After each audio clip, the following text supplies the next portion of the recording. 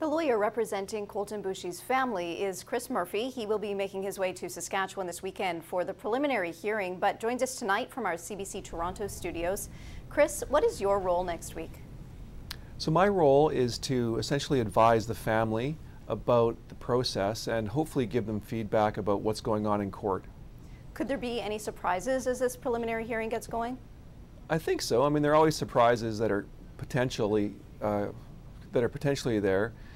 I don't expect that there'll be evidence that's going to be new to the parties, but you never know how a witness is going to perform on the stand once he or she is up there. So there definitely will be surprises, but it's hard to anticipate what they'll be at this stage.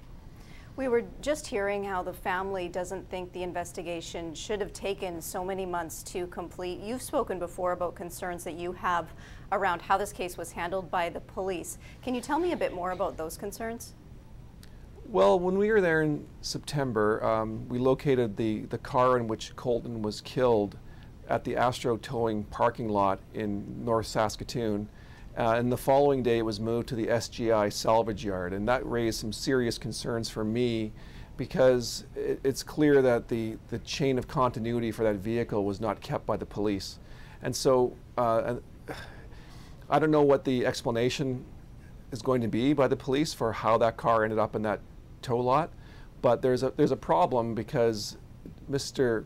Stanley's lawyer could rightfully claim that there's been a breach of the evidence, the chain of custody, and maybe he cannot get a fair trial. So things like that are very concerning for me and for the Boushie family, just because it may lead to the truth not coming out at trial, and that's really all that the Boushie family wants, is that the truth comes out at the trial.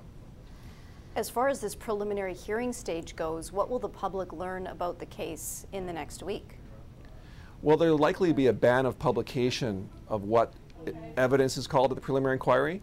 That doesn't mean, of course, that people can't go watch. So the public who watches the preliminary inquiry will hear all the evidence that the Crown is calling at the preliminary inquiry.